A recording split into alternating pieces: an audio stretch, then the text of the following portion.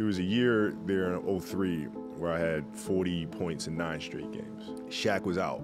So Phil comes to me before the stretch and says, Kobe, we need you to take over the offense. I'm like, all right, cool. So that literally started the streak.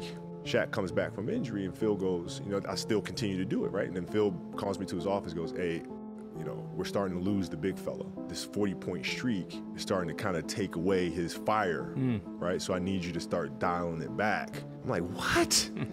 He says, we're gonna lose him and we need him in June.